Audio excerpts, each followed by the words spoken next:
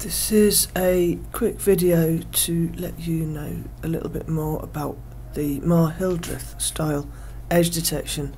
So what we got here is a video that's been taken from a fairly obvious location, and the input video has got quite a lot of noise on it. There's quite a lot of sharp edges.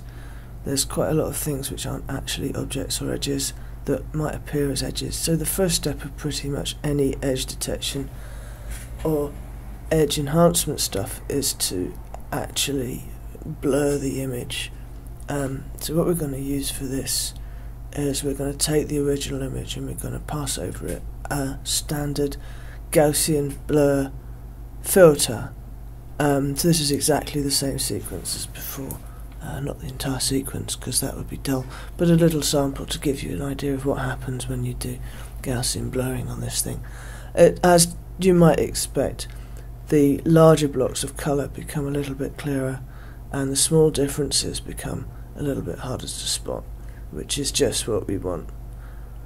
Actually, it's often easier to work in black and white, so the next thing to do is to turn it grayscale, and here we have actually the input to the edge detection system, which is a blurry grayscale version of the original input video. So that's that. We've got less noise and so on. Now we're doing the Mexican hat style filtering. So this is a Laplacian, and this has got quite a large kernel. You can see from this that the edges are quite clearly highlighted, but there's also still quite a lot of noise, and you get a kind of cool, how to put it, scribbly effect on things where there's lots of small detail, like trees and so on.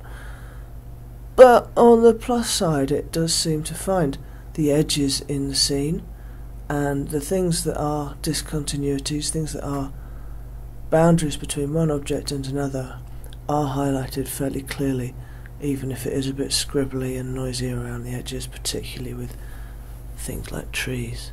If you take the kernel size down, things become even clearer edgewise, although not as easy to spot. This might look a bit black on some screens. It's worth looking at it high res on the original video if you can.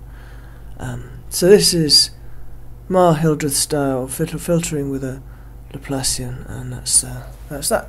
Let's just see how it fits together.